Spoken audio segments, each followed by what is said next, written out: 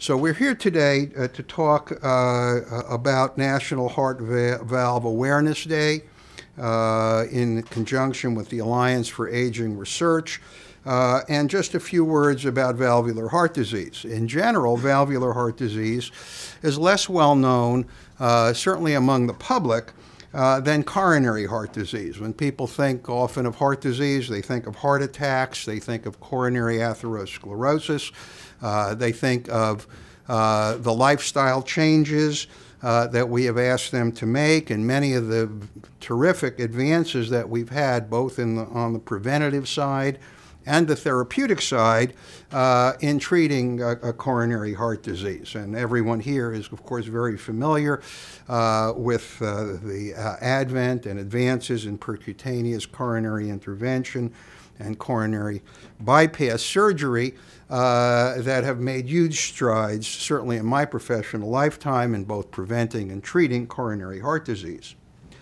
But even as our population ages, including survivors of coronary heart disease who might not have a generation earlier, we are seeing increased numbers of patients with valvular disease. If you think about valvular disease, that too has evolved. When I first started out, we still saw a fair amount of rheumatic heart disease in the United States. It has become less and less frequent, almost disappeared, but we're starting to see it again in newcomers to the U.S. because it remains a problem, an important problem in the developing world. As patients age, of course, we are seeing the wear and tear phenomenon. The same thing that happens to your joints as you get older happens to your heart valves. They wear out. They were never really meant to last 60 or 70 years. Our evolution hasn't really caught up with us, and we see more and more patients as they get older, the older patients who are otherwise in good shape, who are suffering from valve disease. And I would also mention we see patients who have infective valve disease, part and parcel of the opioid crisis, infective endocarditis, which can be and often is a result of using unclean apparatus, can destroy heart valves and require our attention. So this morning, we're going to hear from a number of distinguished speakers. We have Dr. John Whyte, the Chief Medical Officer of WebMD. Very, very pleased to have Dr. Jesse Adams, the Surgeon General of the United States, who has agreed to join us today. Dr. Lowell Satler, a real pioneer and a master in the transcatheter treatment of structural heart disease. We will also hear from Dr. Vinod Thourani, our chairman of cardiac surgery, and Miss Joanne Bailey, who is a patient who has benefited from the modern treatment of valvular heart disease with transcatheter therapy. So with that, I'd like to turn the microphone over to Ms. Sue Peschin, did I say that right, Sue? Who's the Chief Executive Officer of the Alliance for Aging Research, who will be our Master of Ceremonies. So with that, I welcome you, I thank you for coming, and I hope you'll have an enjoyable morning with us. Sue?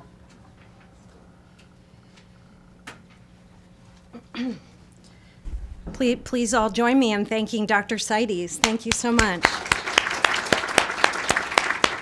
I want to thank you for the introduction and for hosting this important event at this very impressive center.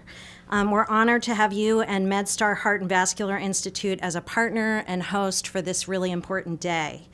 The Alliance for Aging Research, for those of you who aren't familiar with us, is the leading national nonprofit organization working to accelerate research to enhance the experience of aging and health for all Americans. To raise awareness of heart valve disease, the Alliance for Aging Research worked with many national partners and established the first National Heart Valve Disease Awareness Day in 2017.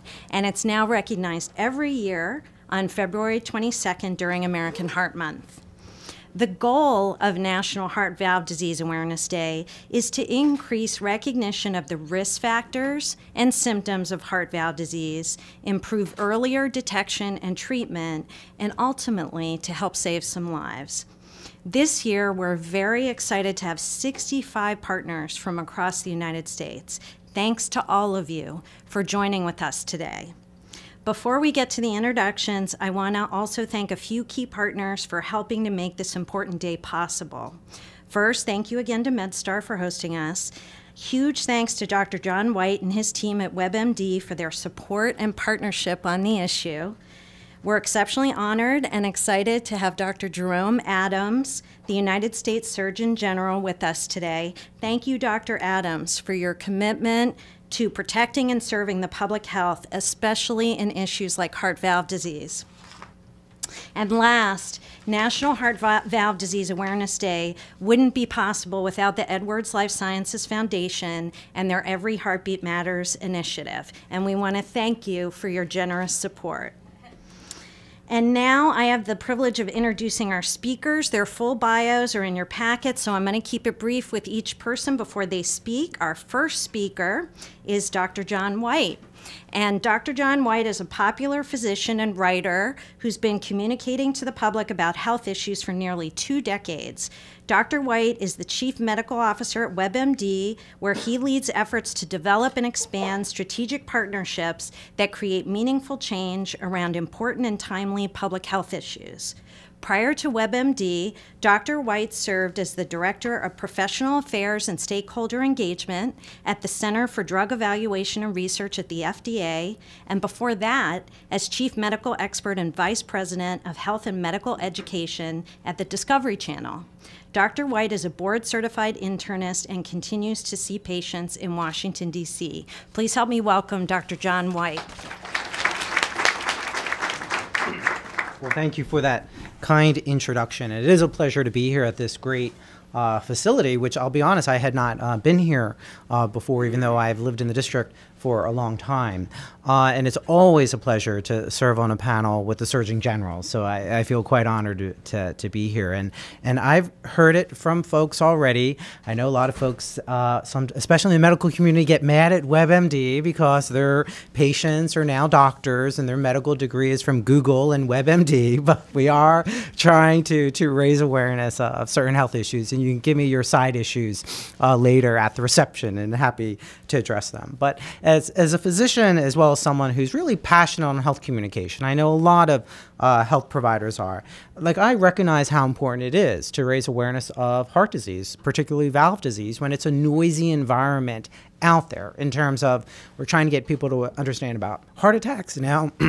Excuse me, we're trying to get people to understand about valvular disease, which is a term that they often have not heard. And I joined WebMD, as you mentioned, about 6 months ago because I was impressed with their passion to empowering patients with knowledge, and including our loved ones through knowledge and education. And through that expertise of getting people to understand what are risk factors for heart disease, and particularly valvular disease. And the goal really is simple: to provide credible information to consumers who can learn the first steps that they need to in order to advocate for their own health. And we talked a little bit about that beforehand, about how do we get credible information out there when there's a lot of voices out there who really aren't giving good information. And the key really is, if patients and consumers have better information, they're going to get better health. So that's why it's so important to have MedStar and these institutions really work on getting good information.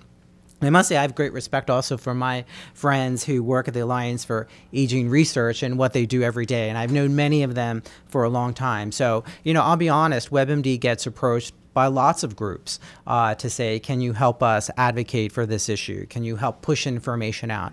And we're not able to work with everyone. But when Sue and her team approached me, the response was absolutely, you know, we'd be delighted to help, because we recognize that their interests are the same. How do we empower patients, consumers, with good information?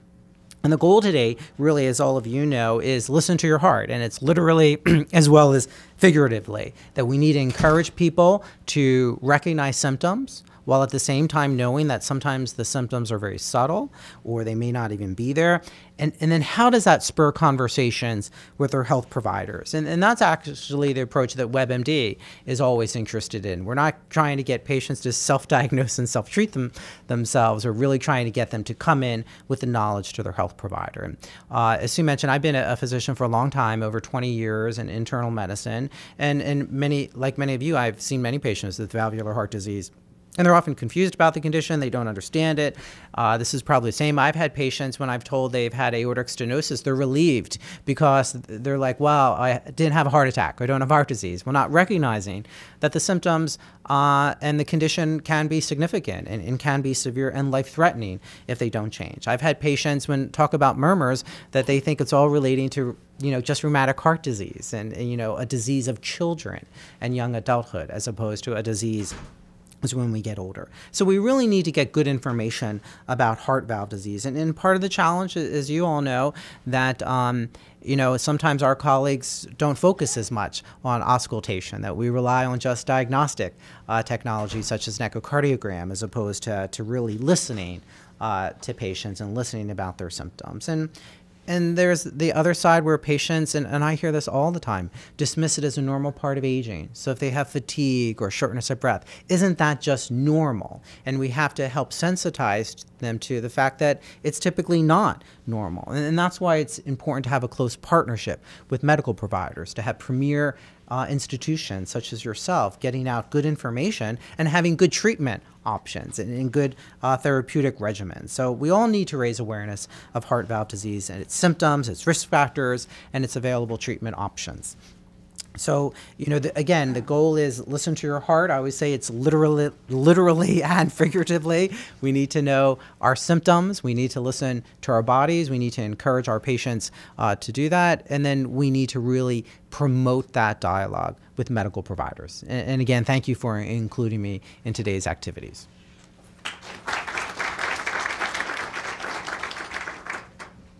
Okay, great. Our next speaker is U.S. Surgeon General Vice Admiral Dr. Jerome Adams.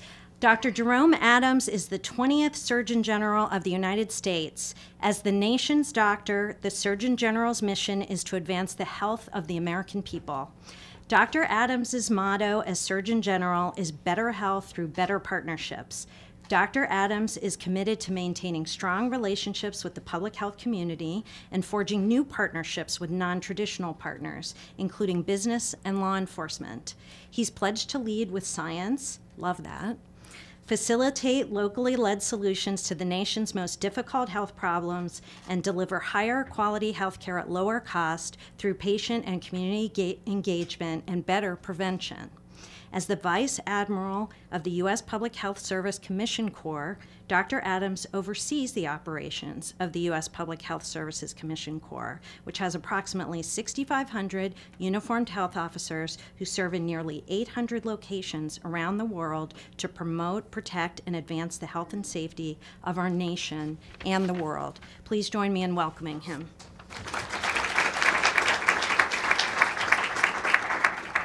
Well, hello, everyone. Good morning. Is it still morning?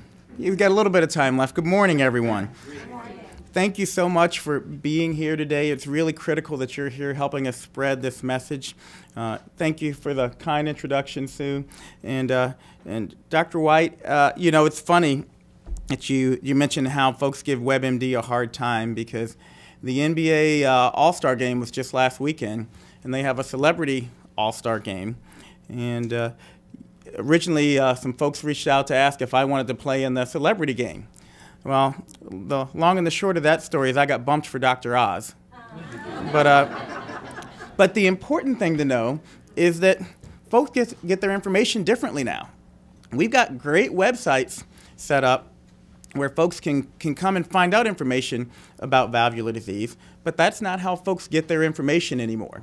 It's pushed out to them through social media. They go to places like WebMD and Dr. Oz, and so it's important that we bring all these folks in because I really do believe in better health through better partnerships, and I'm looking forward to continuing to partner with WebMD and with MedStar to make sure we get information to the folks that matter.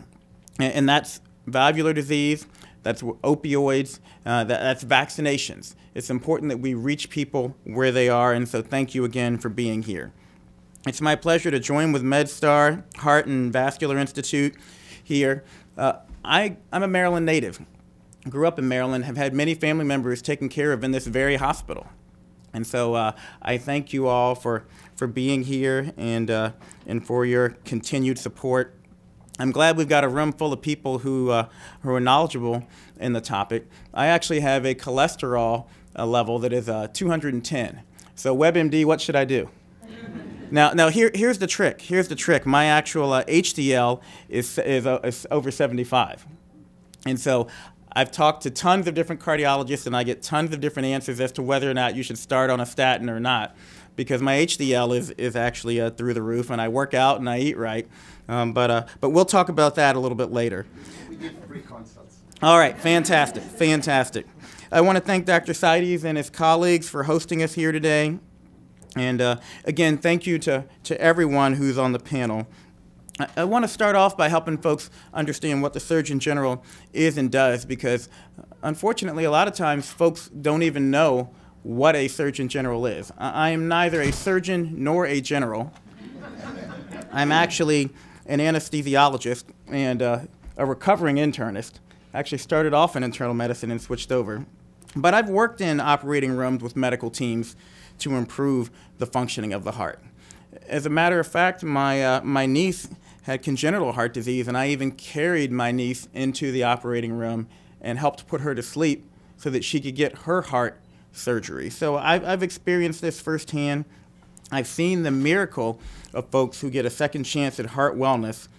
And unfortunately, I've also seen the tragedy that comes from a disease that has left too long untreated. And I want you all to remember that too, because I am still a practicing physician. I do about a shift a month at Walter Reed. And it's important that we are there to fish people out of the stream when they fall in.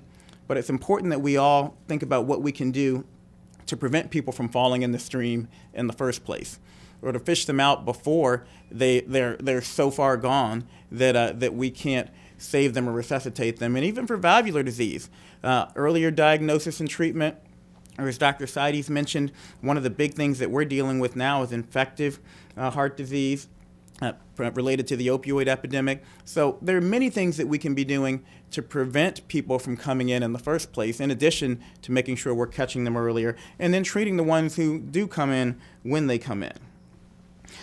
As was mentioned, my guiding principle is better health through better partnerships, because when the problems are complex, we can't operate in silos. We're not going to solve this crisis of valvular disease that is untreated in our country just with the people in this room. We can't operate in silos. We need partnerships and we need collaboration. And again, even though I'm preaching to the choir, I'm really excited about our Twitter chat this afternoon because that, again, is a great way to reach new people and to help them understand what valvular disease is. So I want to back up a little bit because we're recording this, and with apologies to some of the experts in the room, I'm just going to take a minute or two and go over some of the basics. Roughly 68 Americans a day, 25,000 a year, die from heart valve disease. Yet survey research by the Alliance for Aging Research finds that 3 out of 4 Americans have little to no knowledge about this disease. Heart valve disease is a dangerous ailment, made only more dangerous by the public's lack of awareness. The mainstream media covers many other important topics like diabetes and stroke and obesity, but there's a troubling blind spot when it comes to heart valve disease. So what is heart valve disease?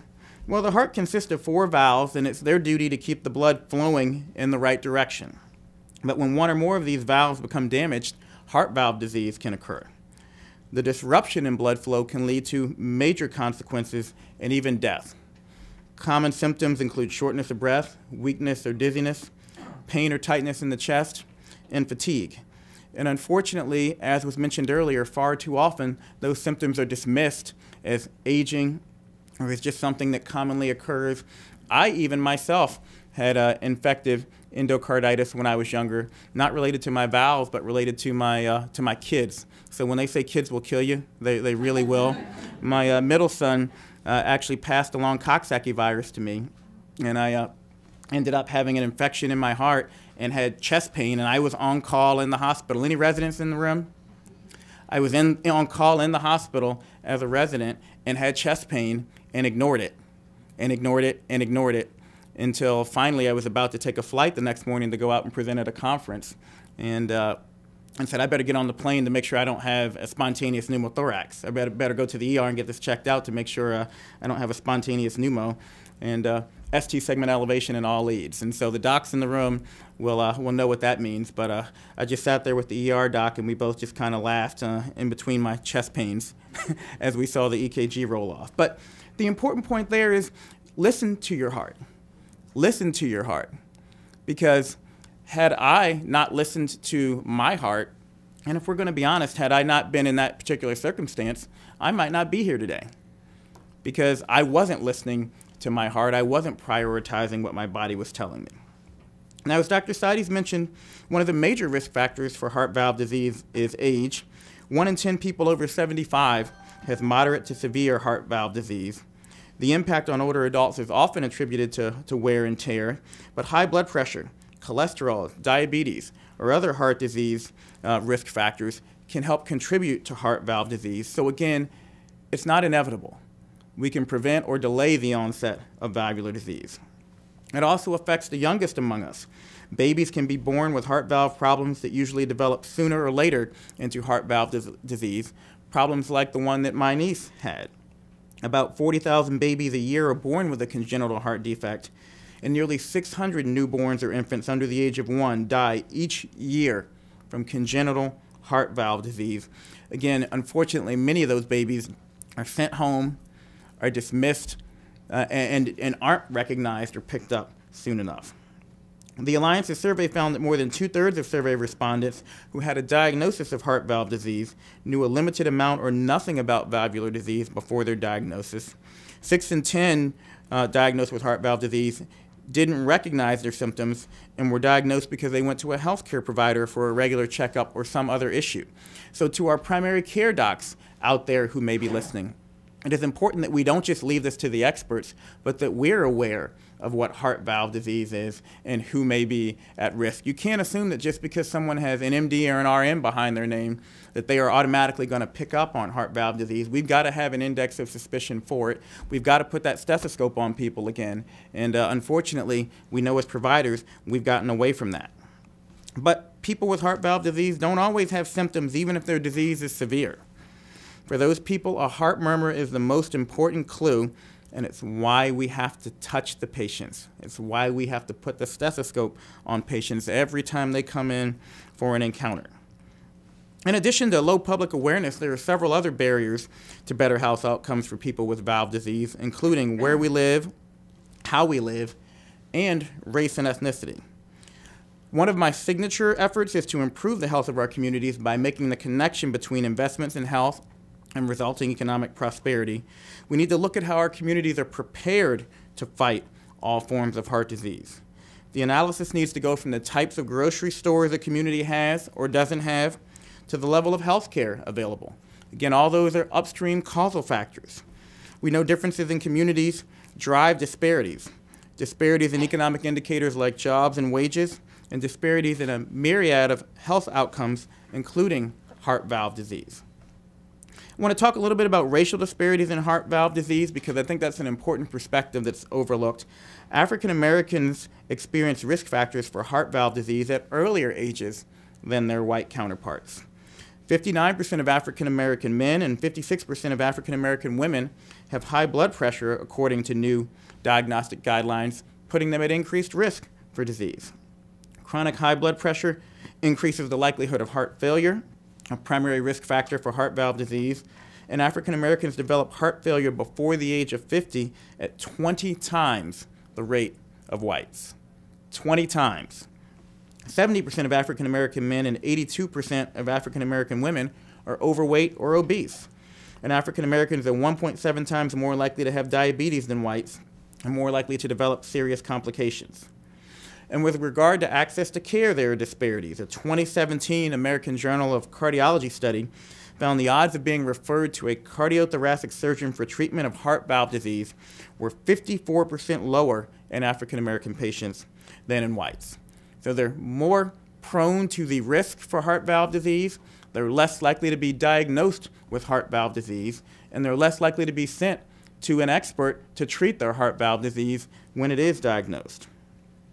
And one more kicker. Research shows that African Americans with heart valve disease are 33% more likely to refuse treatment than white patients. And we were talking about this earlier. Yet, when treated, both groups had similar 3-year survival rates. So we could make up so much of this gap if we could dig into why there's so much mistrust in our communities.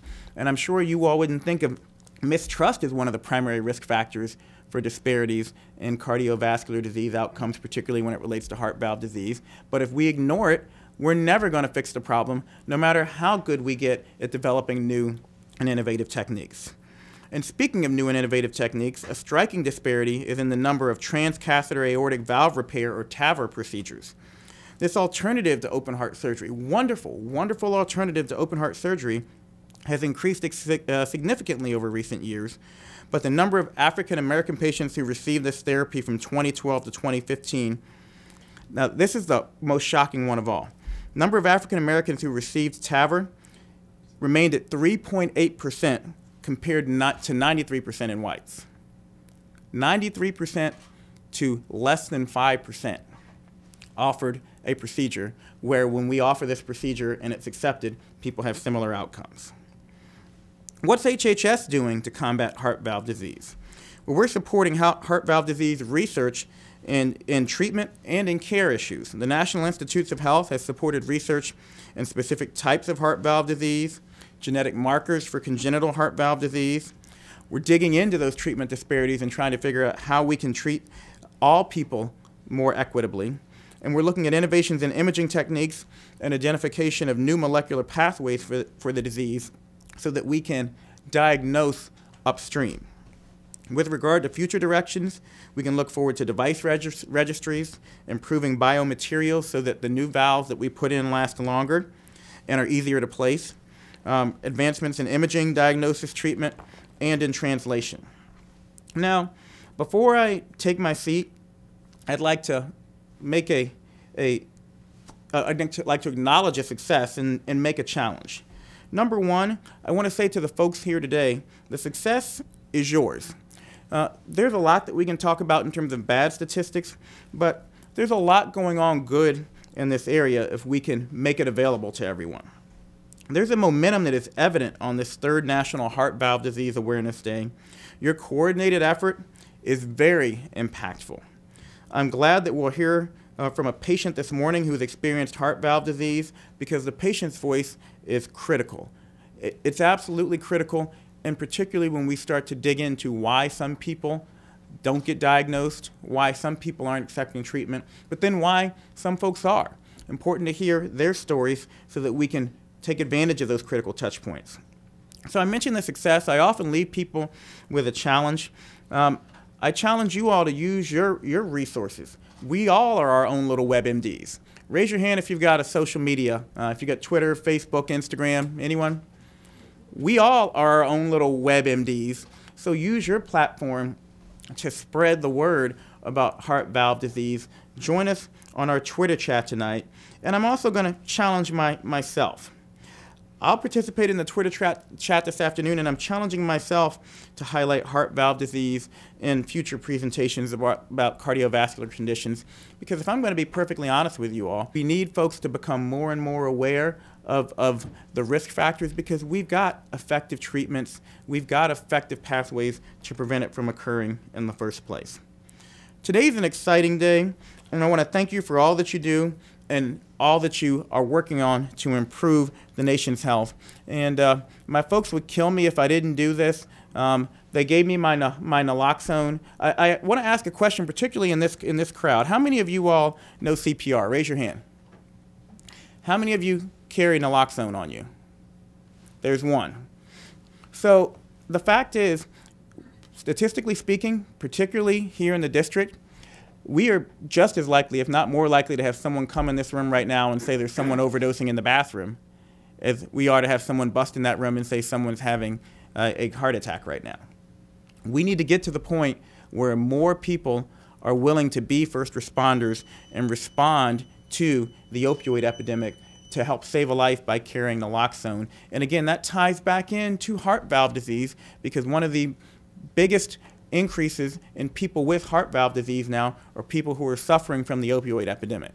With naloxone, you can save a life, you can connect them to care, you can ultimately get them off of drugs, and hopefully prevent them from developing the sequelae of a lifetime of drug use, including heart valve disease. So thank you for the time, and I look forward to the continued conversation during our Q&A. Appreciate all that you do. I know that you'll continue to take care of the people in the Washington area, including my family members. And again, if anyone's got any advice over whether or not I should start that statin, let me know. Thank you.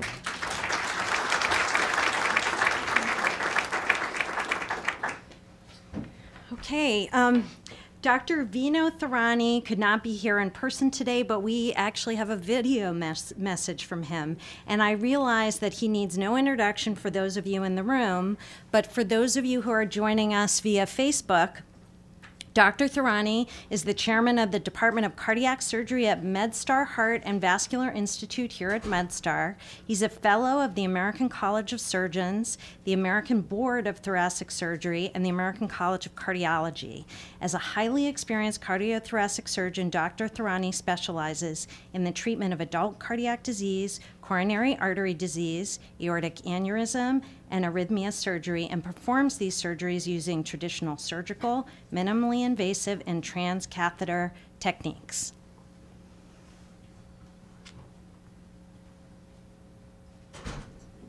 I'm Vinod Thourani, the chairman of the Department of Cardiac Surgery at MedStar Heart and Vascular Institute and professor of surgery at Georgetown University School of Medicine.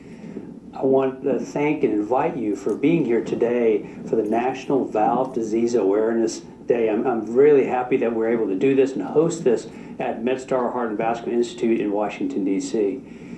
It's been an amazing journey for what's happened for the treatment of patients with valve disease. 15 years ago, when I first started my practice in Atlanta, it was quite interesting. You had two choices. You were either going to have surgery or you were going to have medical therapy. And that's radically changed in the last 15 years. And now we're at a point where we're discussing structural heart, not just with a surgeon and a patient, and a cardiologist and a patient, but now with a really big heart team. And that heart team is important for you to know as a patient on your therapies for valve disease. So there's the cardiologist, there's the interventional cardiologist, there's a surgeon, there's an imaging, specifically cardiologists and radiologists who are specific in cardiac valve imaging, but also echocardiographers. We really have a great pathway for you as a patient to understand how to manage your disease. The options that we have are just numerous now. There's all the way from medical therapy to balloon valvuloplasty to minimally invasive aortic valve or mitral valve surgery to regular traditional surgery. And now with the explosion of transcatheter valve therapies, we're really providing you as a patient the equipoise and a complete balance on how to manage your disease. So you're coming to your doctors with a completely new array of ways that we can help you. And we want to make sure that as you have disease problems with your valves, that you go to a center that allows you that full heart team assessment. And so you're not really pigeonholed into what you have or a procedure you can have, but really we're able to find the most optimal therapy for you and what works for your lifestyle. Moreover, we really want to make this patient-centered. So the relationship that you have with your physician should be about your quality of life and how we can get you back to where you were before you had valve disease. So as I kind of give you a quick overview of what's happened over the last 15 years in valve disease, I want you to be assured that your physicians are going to take care of you in a very heart team manner. And that's what you should expect. Where I'm really fortunate to be here at MedStar Heart and Vascular Institute, we have a phenomenal team of surgeons, cardiologists, non-invasive and interventional cardiologists, echocardiographers, advanced practice physician practitioners. And so I'm really fortunate that we're able to provide not only commercially available FDA techniques to you, but also a lot of the research trials which make us part of the cutting edge pathways for helping you with your valve disease. I think this is a phenomenal time to have, unfortunately, valve disease that you may not want to have, but it's a good time because our options are so many. We want you to be very comfortable and educated in how you get treated, and it should be your expectations and our delivery for that type of interaction with you. So I'm sorry that I'm not with you today. I had to be out of town, but welcome to this special day about valve disease, and I want to specifically thank all of the people who have put this day on together here at MedStar Heart and Vascular Institute in the Zircon Heart Hospital to allow you to spend some time with us. So look forward to your treatment options for valve disease. Thank you so much. Okay, terrific. Our next speaker is Dr. Satler, who also needs no introduction to those of you in the room. Dr. Satler is Medical Director of the Cardiovascular Training and Educational Center and Director of Coronary Interventions here at MedStar Washington Hospital Center. Dr. Satler was one of the key physicians in the launch of the Structural Heart Disease Program, developed the Adult Congenital Heart Disease Program in collaboration with Children's National Medical Center, developed Code Heart in collaboration with AT&T, a wireless application for the sharing of ECGs and real-time video conferencing. He serves as principal investigator for 21 research protocols and writes and publishes extensively on intensive cardiology. Please join me in welcoming him. Thank you. I wanted to thank all of our guests today for your time and attention and the recognition of valve disease awareness. I was particularly intrigued by Dr. Whyte's reach with 79 million users every month for WebMD. I reach 100 every month with our newsletters, so I figured 79,100,000 if we could combine our resources together.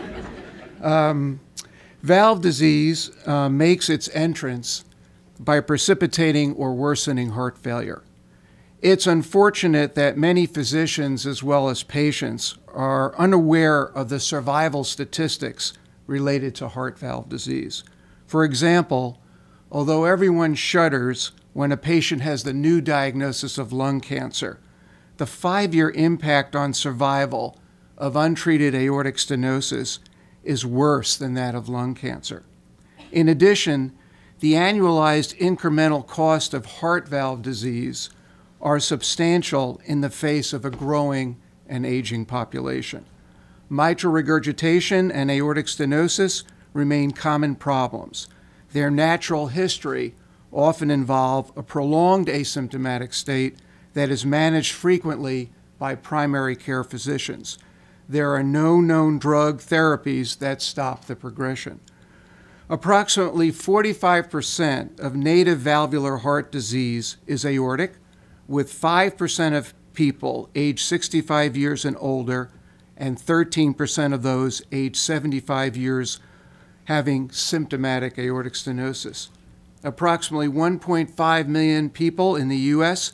suffer from aortic stenosis, and about 500,000 within this group suffer from severe aortic stenosis. An estimated 250,000 patients with severe aortic stenosis are symptomatic. Without a new valve, approximately half of these will be dead within 2 years. Mitral regurgitation is the most frequent form of valvular heart disease. In the U.S., its prevalence increases with age. The most common finding is leaflet prolapse, which results in various degrees of mitral valve incompetence. Despite the American College and American Heart Association recommendation for surgical intervention in adult patients with significant mitral regurgitation, many patients remain untreated.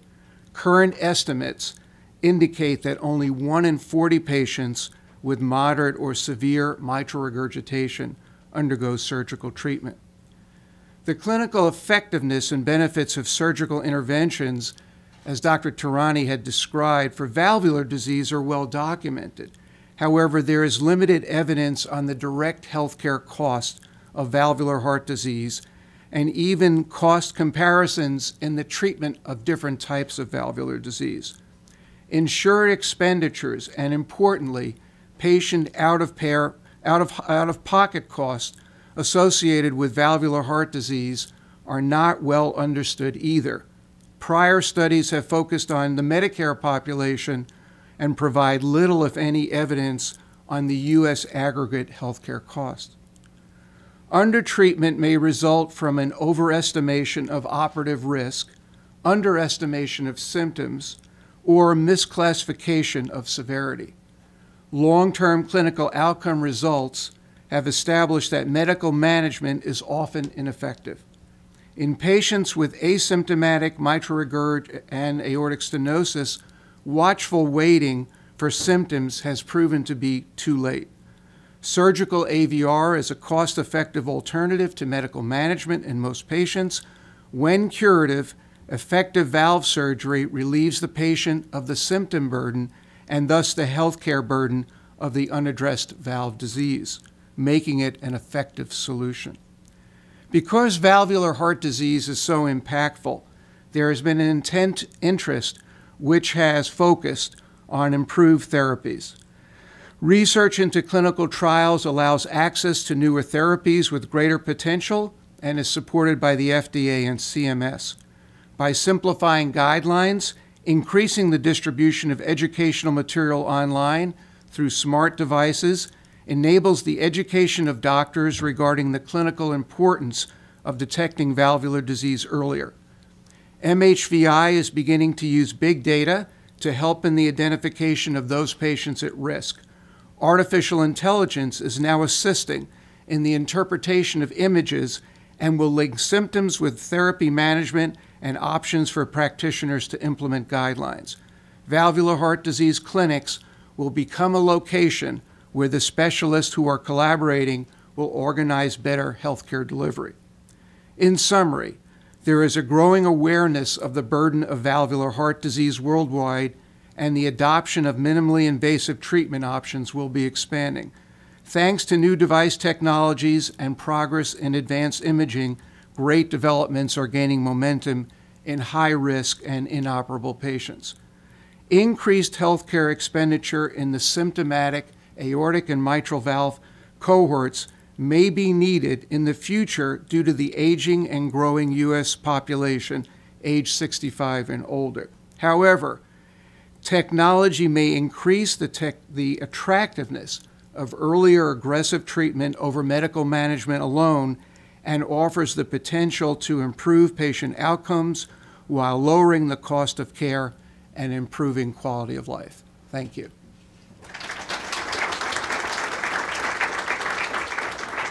Thank you, Dr. Satler. The last person that we have to feature here is really what this is all about. It's Joanne Bailey, a patient who is actually treated at MedStar, and I think that's what makes this much more real. We can say a lot of statistics and tell you about the signs and symptoms, but hearing someone's personal experience is really where it's at. So we thank Joanne for sharing her experience, and please join with watching her now.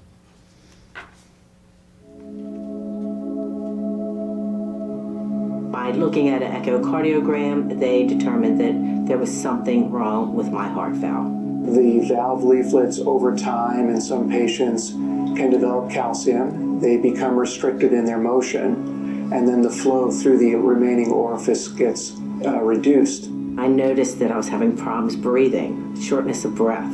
The symptoms related to the narrowing of the valve include chest pain, shortness of breath, and even passing out.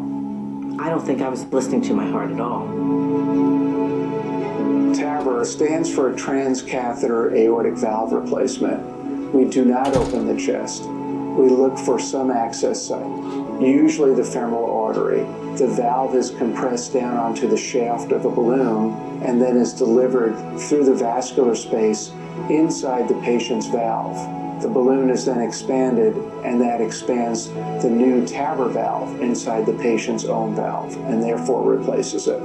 This is all done under local anesthesia. If I wouldn't have had the TAVR done, I would have tolerated the shortness of breath. I believe my lifespan might have been 1.5 to 2 years. The typical duration of hospital stay is anywhere between 2 to 7 days, depending on the individual. And the recovery, if there are no complications, is very quick. Went in on a Sunday, had the procedure on a Monday, and discharged on a Wednesday. And I went home and I felt great. We've completed over 1,600 procedures in the last 10 years. And so we have a good understanding of the complexity of the patient, the unique challenges that many of the patients have, and we have a lot of different valve options to give us the flexibility to give the patient the best result. The research and the clinical trials definitely saved my life.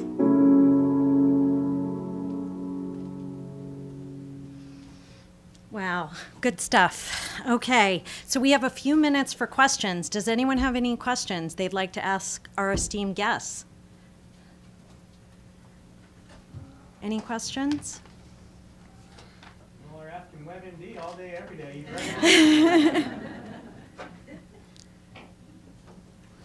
All right, folks. Well, I do want to direct you. We are doing a Twitter chat today from 1 to 2 p.m. You can join in by following @ValveDiseaseDay, and the hashtag is ValveDiseaseDay. We also have a website, valvediseaseday.org, and just welcome you to participate the rest of the day. And thank you so much for everything you do all day. Can I ask a question? Yeah. I'd love to ask Dr. Seides and Dr. Satler. I mean, what do you think, based on your interactions with patients, is the reason for the disparities along the chain? What can we do to better diagnose? What can we do to get less people of color refusing these new technologies out there? That's one of the biggest ones that's a shock to me. But thoughts? Yeah, I think it's a combination of better access to health care, balancing their resources, not only for the initial diagnosis, but the follow-up.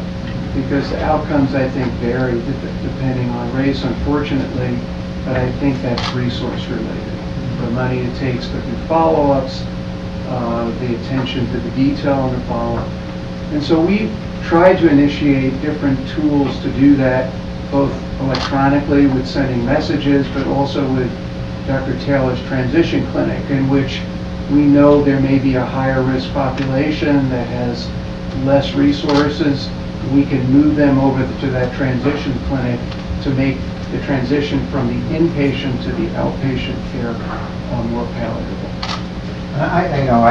We talked about this before. I think a lot of it has to do with trust. The larger trust in a system that has not always treated people equitably. The larger system that has not always treated people equitably. Going all the way back to Tuskegee and even before that. Yeah, I think it's a larger social question. Certainly all of us who are practitioners, or many of us, I'll say all of us, believe that we treat our patients equitably and look to develop trust in all of our patients. But there's a world out there that goes way beyond each of us. And I would hope that we would see an evolution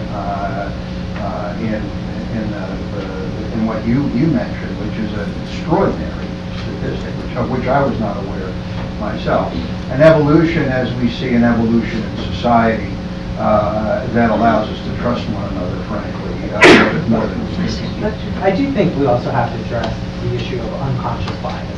So we all feel, if you asked us, do we discriminate on people based on sex or race or ethnicity, we all say no. But there's been lots of literature that talks about, in the context of virtual patients, all things being the same, except race or sex being different. Or are they treated differently in terms of referral or various therapeutic options, in terms of pain control? We see that in congestive heart failure as well as in the number of minorities in clinical trials. So I think as health providers, we also have to think about our own behaviors and interactions, because I do think it exists, and how do we best manage it to make sure that everyone has equal opportunity. People can still decide not to proceed with a certain therapeutic option, but it has to be informed. And I think at times, and we've seen this in congestive heart failure, that sometimes patients will look at a particular patient and think, well, you're not sick enough, or you won't be able to undergo this therapy, or you don't have the economic means. You won't follow through. You won't follow through, and we see that in anesthesia, where African American people of color are much less likely to be offered alternatives to opioids for pain management, because there's a belief that they won't follow up properly, and so they're not even offered in the first place, or it's not presented to them in the same manner. You know, we talk about informed consent, and that's a whole different topic we could have. But just looking at the way we present options to people, and you know, we present one option to one person as this is the way I think you should go, and to another person we present the exact same options, but we go, you know, maybe this could work for you, but you know, when we impose, like you said, our own biases on the way we present options to folks. But I do think there is one important aspect. The government needs to back out off on outcome metrics, because what they're doing is they're biasing the system against certain ethnic groups. If you know that you'll have a poor outcome because of poor surveillance, poor follow-up, and you're going to be punished for it by a readmission penalty, that's not going to fix the system. So there has to be some space to change the metrics that we're being held against, so that we can provide better care to a more global community and not select patients that are likely to do better, because that is what's happening right now, and that's what you're concerned about.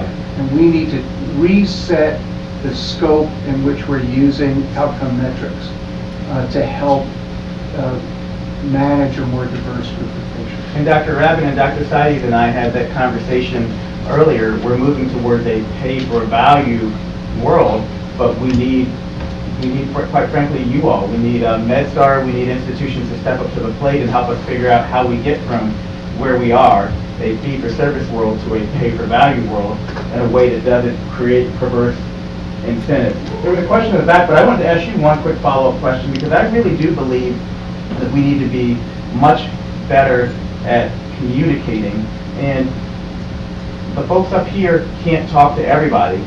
Really, we need all of you all on board.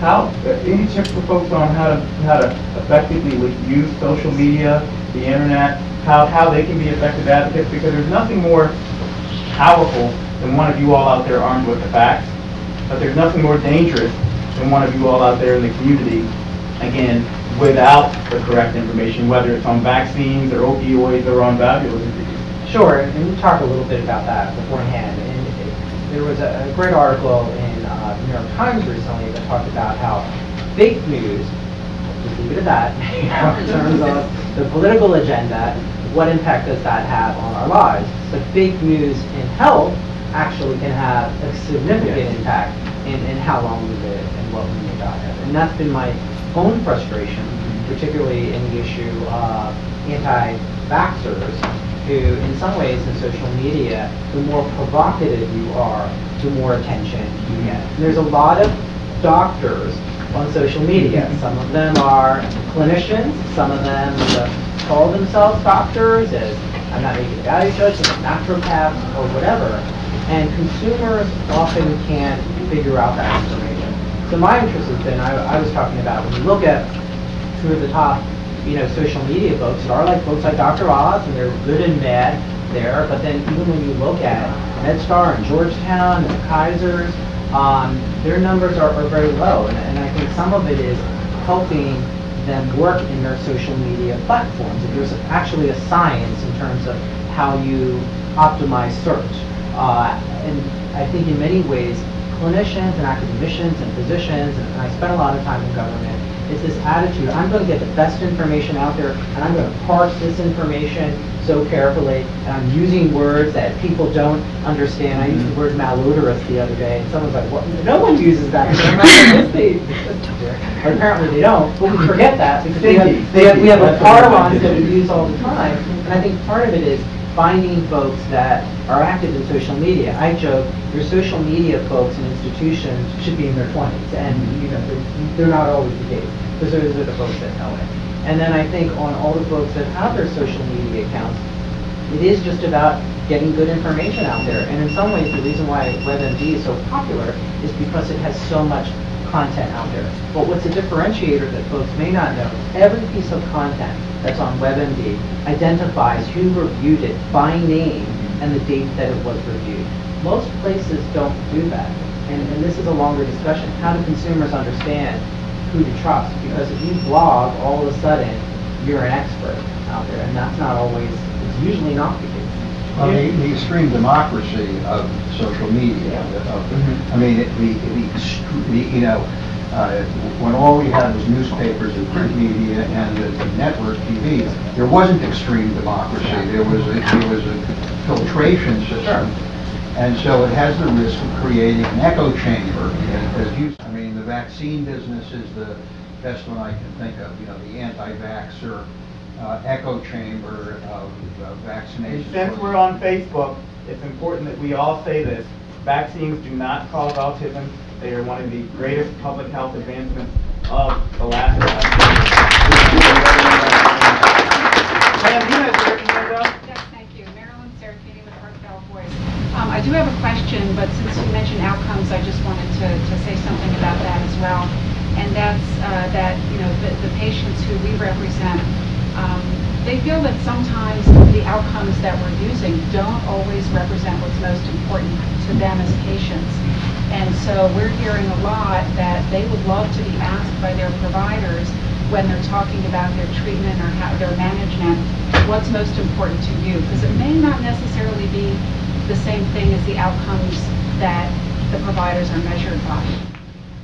It's a concept called motivational interviewing that we're trying to teach our medical students and residents, asking the patients what matters to them, because to your patient, they aren't going to care whether or not their hemoglobin A1C rate comes down by 10 or 15%, but they are going to care if they can go to their kid's softball game, or if they can make it to their daughter's wedding. So I think that's a great point. And that could make the difference between the patient coming back to get their treatment and not coming back, which gets to my question. And we know that there's a lot of underdiagnosis. We know that there's a lot of undertreatment. What can we do as a community to get patients, after they are diagnosed, coming back to get treatments? For some of these patients, they're told it could be 20 years before you actually need a new heart valve or a repair, and we want you to come back every year, have another echocardiogram, and we lose a lot of patients. And as we know, if you wait too long, your heart can be damaged or you can die. So what can we do as a community to keep the patients coming back and to keep the providers in the game engaging their patients so that they do come back and get the treatment at the right time? Well, that's where you have to rely on technology to help.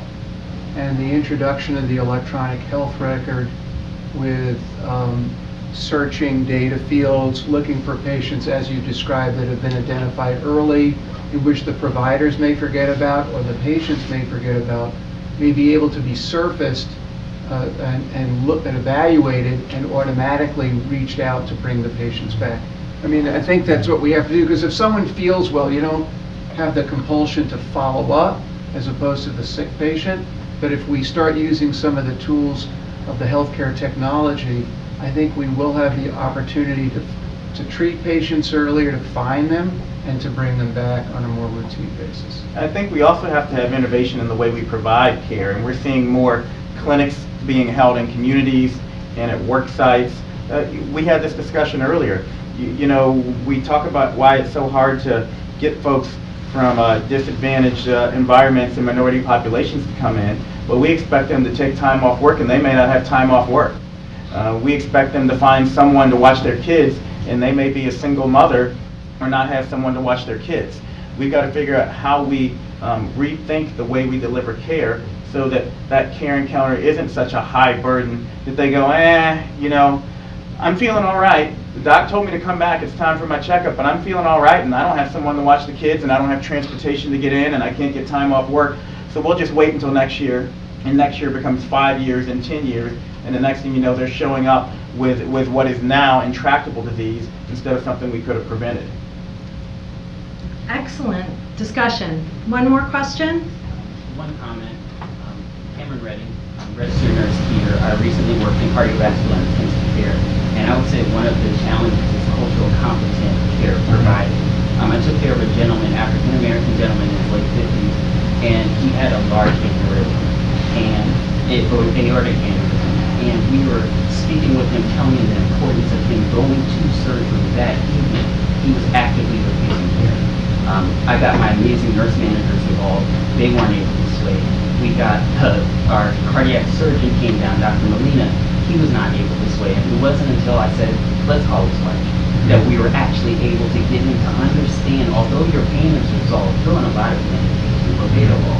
You're on a lot of medication that's helping you. So I would just say culturally competence in care provided is something very important in allowing us to get away from all of these disparities so that patients can receive the information that they need in a way that is relevant and understandable. Couldn't agree with you more. I'm a big proponent of that. Many folks don't know, but I used to run the State Department of Health in Indiana, and we were all about that. Here's an important add-on to that. We're doing a better job of workforce diversity training, which is making sure everyone is culturally competent. We don't do such a good job of diverse workforce training.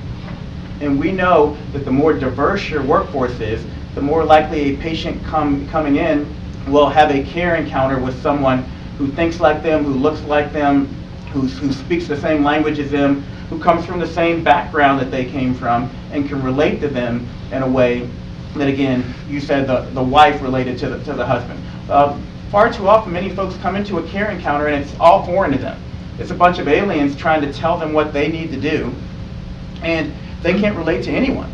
But if we do a better job of diverse workforce training in addition to workforce diversity training, then we're going to be more likely to be able to optimize that touch point and, again, reach out to every patient when they're most in need of our care. So thank you for that comment. I think it's a great one to finish on, and I think that's something we all need to take from this. We can have the best scientific advancements in the world, and TAVR is a wonderful scientific advancement. But if we can't get people diagnosed, if we can't bring them into care, if we can't get them to accept it, then it means nothing. It really means nothing.